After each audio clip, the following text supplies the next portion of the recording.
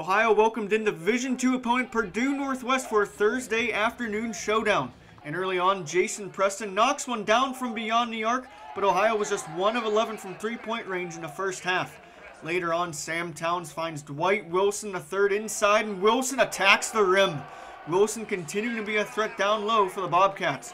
But Northwest gave Ohio a test later in the half. The Pride go on a little bit of a run, and Vincent Miskovich slams one home to put Northwest on top. Then Jairus Farrells works down low against Wilson and banks in 2 of his 11 first half points. Ohio trailed by as many as 8 and was down 40-36 at the half. But it was a whole different story for the Bobcats in the second half. Jason Preston finds Miles Brown, and Brown gets at the fall, then converts on the old-fashioned three-point play to put Ohio back ahead. Then to increase the lead, Dwight Wilson III throws down the hammer.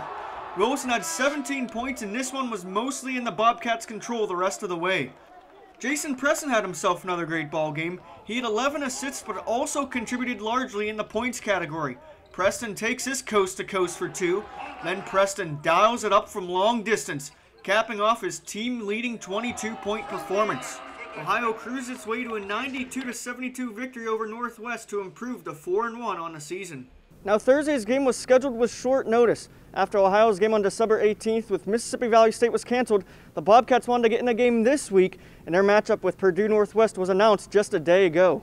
We called, pretty much every Division I school geographic, within a 3-4 hour radius to try to get the game scheduled, and either somebody didn't want to play us or couldn't play us. And, we started looking at non-Division I's, and, they couldn't make it down on Wednesday, and we was able to make it work on Thursday. And I thought it was going to be good to just get a game in this week, for the finals, kind of get that out of the system.